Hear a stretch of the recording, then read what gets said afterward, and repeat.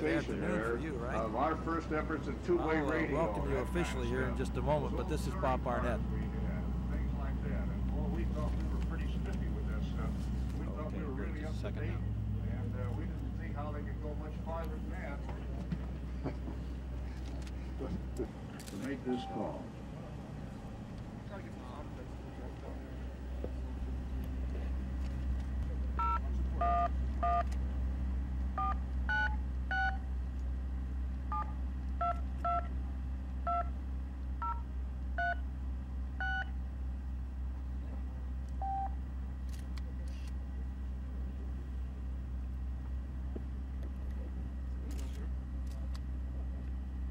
I'm gonna have to get down by the speaker. It's got to come in like that.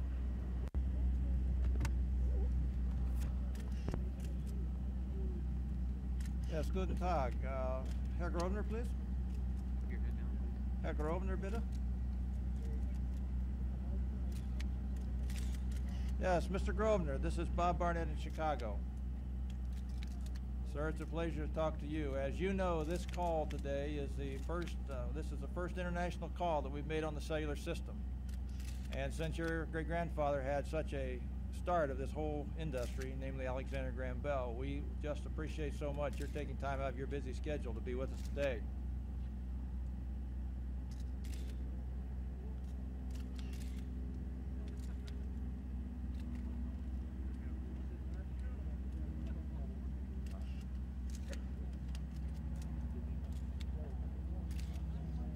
Let me tell the people here what you said. Mr. Grosvenor has said that his great-grandfather would be very proud that this call is going over the cellular technology through the landlines to a satellite across to Europe and completing to him in his hotel. And we hear each other very, very well, don't we? Sir, over there on business, and the sun is just setting now over the hills.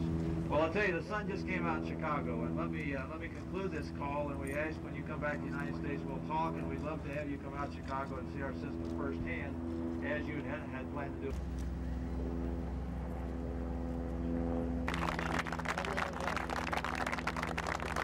Well, ladies and gentlemen, you were all in a little bit of history on that one. The very first call of its kind overseas. Thank you very much, Bob. Well, ladies and gentlemen, that kind of winds up the informal, rather formal portion of our program. Mr. Barnett, what is the significance of the cellular system for telephone consumers? I think there's three primary points, and comparing this with the existing mobile telephone: the quality of the transmission, the privacy of the conversation, and the availability of the service. Beyond the people who have radio or telephones in their cars, what does the technology mean for phone service at large? I mean, is this eventually going to replace hardline? Could you elaborate on that a little bit? We see this today as being a business tool, one that people who have a need to make and receive calls, be in touch with their office, do business while on the road. That's the primary application that we see currently. So the market would be for business people involved in sales and construction, running companies, real estate, items like that. We don't see at this point in time that it would replace the telephone service that we know ordinary residential customers have.